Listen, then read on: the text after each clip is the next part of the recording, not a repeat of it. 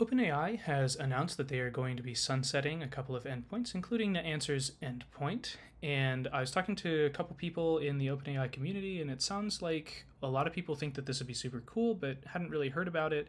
So I'm making a video to show how it's used. I'm going to be using the Mantium UI here because I find that it's easier to explain when I have a UI to show. This is all doable through the OpenAI API, and there is a migration guide. So if you think that this is super cool, they are sunsetting this endpoint, but there is a way that you can do this based on their documentation. So the way that this works is you give it a bunch of documents, and here I've used a bunch of paragraphs from an earnings call transcript. So recently Okta had their Q1 2023 earnings call, and I've taken each of the paragraphs and made them into a document. There are automated ways you can do this, and feel free to join the Mantium Discord if you want to talk to us more about how to do that.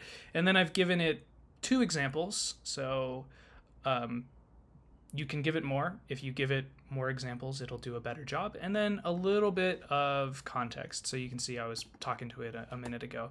And I can just ask, like, what was the good news? And what this is going to do is it's going to search through all of the documents that you've given it and then provide an answer based on those documents. And this is different from a generative completion prompt because it's using these documents specifically. So if you asked DaVinci just generally what happened with the Q1 2023 earnings report, it might give you a response that sounds coherent, but I think it's unlikely that it would have detailed information about this earnings transcript specifically. And so this is using the documents from the transcript specifically. And so it'll say the good news is that the company had a good quarter and raised its guidance. Yeah, it's pretty good news. Again, it's pretty high level, but it's a high level question.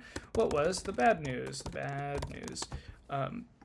And so I'll point out that neither of these is something that I put in the examples. The bad news is the company expects to post a net loss for the fiscal year. Yeah, maybe not such good news. Again, this is different than the examples that I gave it, and it's going through all of these documents to identify this response and then generate a response based on the search that it does. And you can ask it specific questions. So how is free cash flow doing? And we'll see what it comes back with there.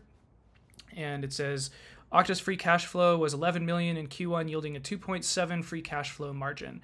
And so if we go back to, so I was just playing with this one, and so it yielded a 2.7% free cash flow margin. I'll point out, I think this is kind of interesting, that it's not just using this sentence, right? Like, it's not just regurgitating the information, it's actually synthesizing some information from elsewhere. So it's saying that Okta's free cash flow, and it knows what we're talking about, even though there wasn't, like, Okta wasn't mentioned anywhere in the input, it wasn't mentioned anywhere in the context, and so it's pulling that information from other documents and synthesizing it into a coherent response. So I think this is a pretty cool endpoint, and if you have other use cases, I'd love to talk to you about it. I hang out a lot in the Mantium Discord, but feel free to PM me as well. And I'd love to hear about how you're using it. I'm sure that there are other things that this could be used for, and I look forward to hearing about it. Thank you.